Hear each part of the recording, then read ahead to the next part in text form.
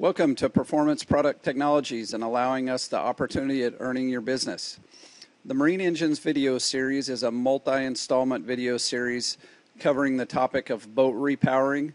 This applies to stern drive engines and outboard engines as well.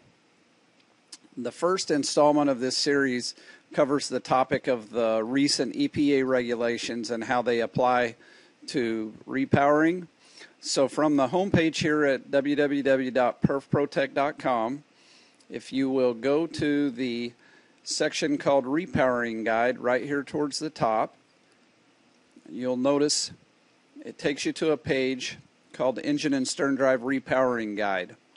And is broken out into several different steps here, the first of which is step number 1, understanding your options regarding the new 2010 EPA rules. If you will, click on the link right next to it that says Read More, and it will open a window that you can expand, and you will see that the page starts out here, Repowering Stern Drive and Inboard Marine Engines with 2010 EPA Exhaust Emissions Regulations. As the article here indicates, things have changed significantly over the years, especially starting late 2009, early 2010, with regards to the EPA regulations. And we've tried to take this topic and break it down into 6 basic steps that give you what your options are. In the beginning, the EPA was not going to allow any option other than a catalyst-equipped engine to be used for repowering a existing boat that had an engine that was needing to be replaced. However, they have made some provisions to this, but it does tend to make things more complicated in what options you actually have. So if we just go through the options here, we're just going to start with number 1, repower with a new catalyst-equipped MerCruiser or Volvo Penta MPI Bobtail marine engine.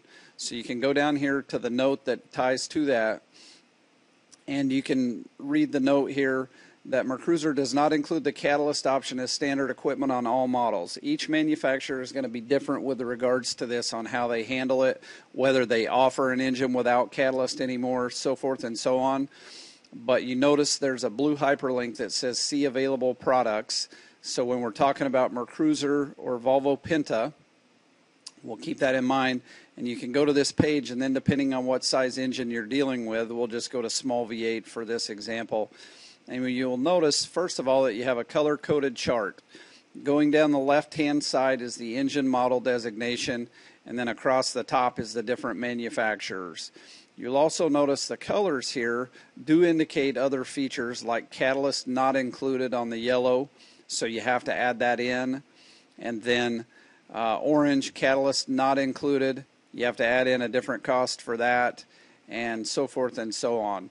But on each one of these, you can click on the links that are available, and it will allow you to open up a detailed description of that particular product. From this point, if you want to just hit the back arrow at the top of your browser, it'll take us back to the main repowering page, and we're going to move on to option number 2, which is return the old engine for a new non-catalyst equipped MerCruiser carbureted or MPI engine. Not all manufacturers are offering this option. MerCruiser pushed it in the beginning. Kind of get the impression they're not pushing it as hard now because the delivery times that we have listed down here seem to have pushed out from 4 to 6 weeks to more like 14 to 16 weeks. You have to keep in mind this is a non-standard build for them. It's not something they're set up to handle on a regular basis since they're trying to build high-volume catalyst-equipped engines for the new boat builders. However, there is an option here that if you're willing to return your old engine, it's kind of like the Cash for Clunkers project where you return the old car and you got a new one. In this case, you return the old engine. They take it out of service, so they're not putting any new emissions into the atmosphere beyond what the old engine was. So it's something to consider. Once again, not all the manufacturers are allowing it. Therefore, it's not going to be an option with all of them.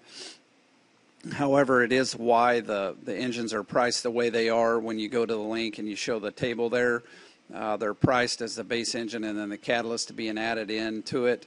However, you're going to have to be aware that you're going to have to return the old engine, and it's going to take some time to get all that coordinated.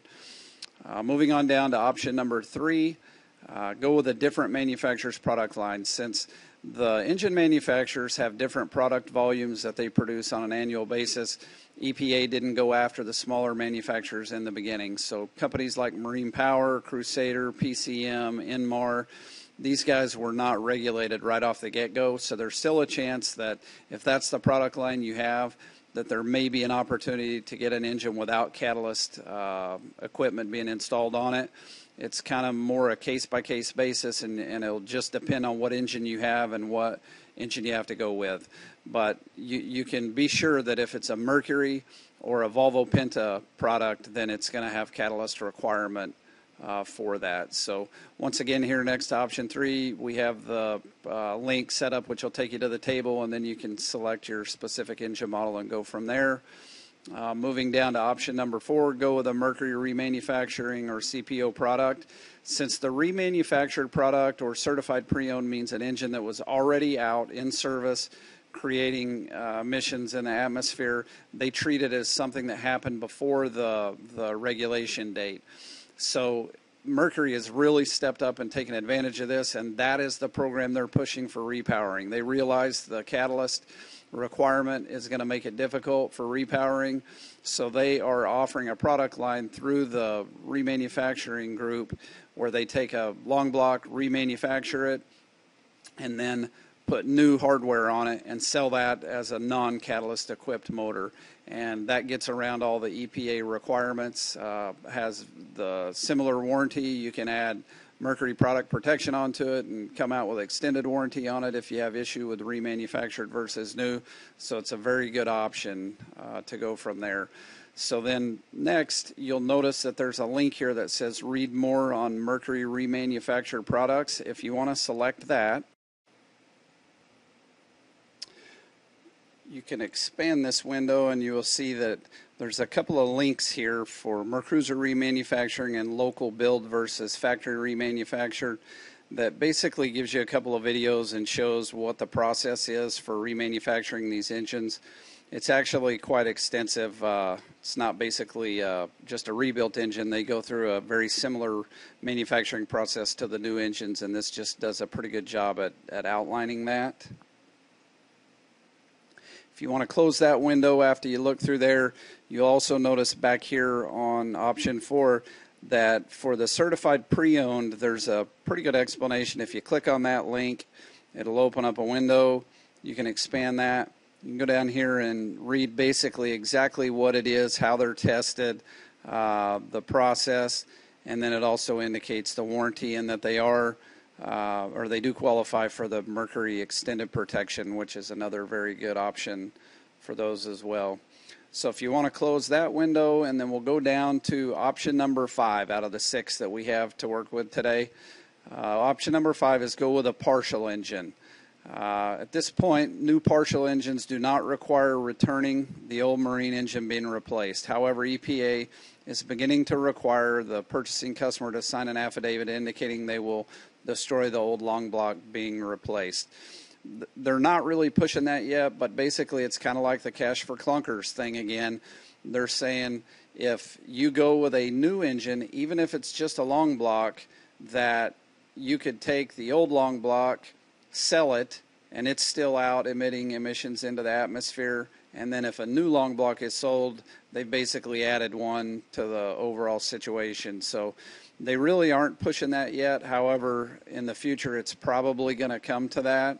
But if you notice here next to option 5, there is another See Available Products window. If you click that, it will take you to the available 4.3 small block V8s and big blocks within the partial engine category, which then you can go here and look at what options you have that fit that criteria for partially dressed engines and so forth.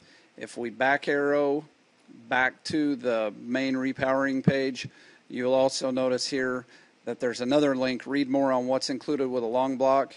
In the video installment number 2 of this series, we're going to cover the terminology and how to basically compare apples to apples on what's included with what. So we won't get into that here. But finally, out of the 6 options, you'll notice there is go with a remanufactured or new long block. That's pretty much what it is.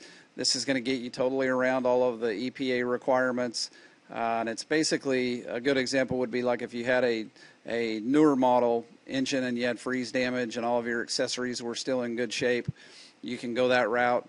Just replace the long block. Probably want to look at replacing your exhaust manifolds as well, but go with just a long block and put all your old accessories back onto it and go from there. So once again, we realize this is somewhat complicated. Hopefully this video is helpful for you, and as always, if you have any questions, we'll be happy to help you.